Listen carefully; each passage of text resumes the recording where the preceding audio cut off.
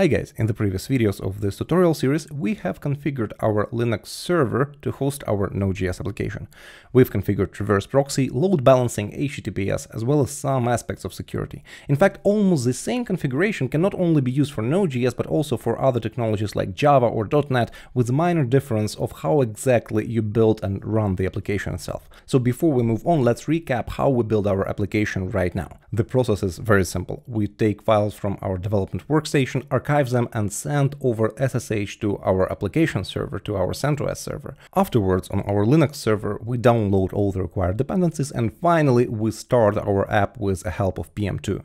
And this setup works great because it's so simple. However, there's plenty of ways to make it even better. Let's look together at how the second version of our build system will look like.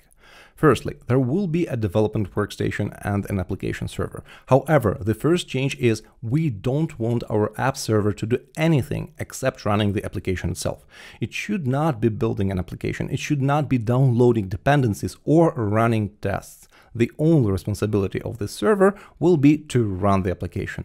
There are many reasons to build elsewhere. It is more secure, it is more resource effective and more reliable. And if it happens that your build is so complex, it takes all the resources, you don't want your production application to run slow or crash because of the build. So where will the build happen then? Development workstation is not an option, so we will introduce a separate build server just to do that, to build our application.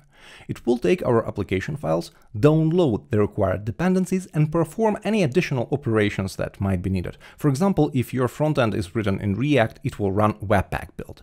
Once the build is done, the build server can run unit tests or execute any additional tools to check or optimize the build. And finally, our new server will deploy the build, following pretty much the same process as we followed before. We'll upload files via SSH to an application server, extract them, and rerun PM2 processes. Now, the last piece of the puzzle is where exactly the build server will take the source code from.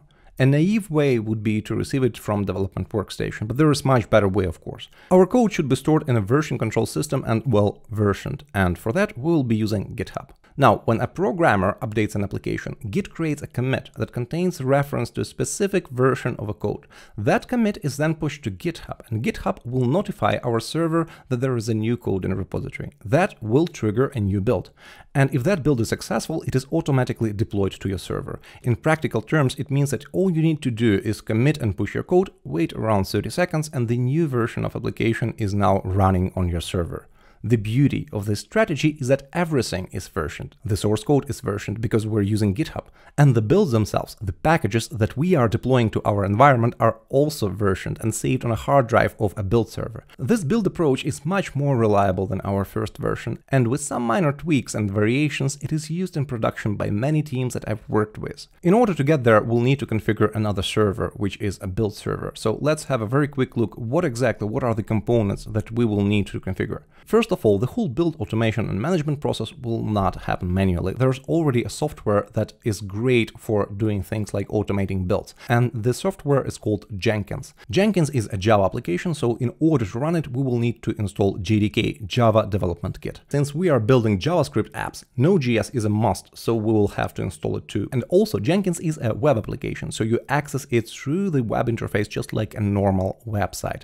However, in order to secure your web application, HTTPS is a great idea, so we will repeat some of the steps that we did in the previous videos. We will install Nginx, request a certificate from Let's Encrypt, and configure Nginx as a reverse proxy to our Jenkins. So implementing all these features in a build system will allow us not only to have an automated build, as we have right now, but to move to a model of a continuous integration, continuous delivery, or even continuous deployment. Hopefully now you are inspired to continue our DevOps journey. So guys, I hope that you are as excited as I am about this next part of a tutorial, and if you are, please subscribe. That helps my channel grow and acts as a great motivation to create new videos. Thank you very much for watching, and see you in the next videos where we will start to configure our build server.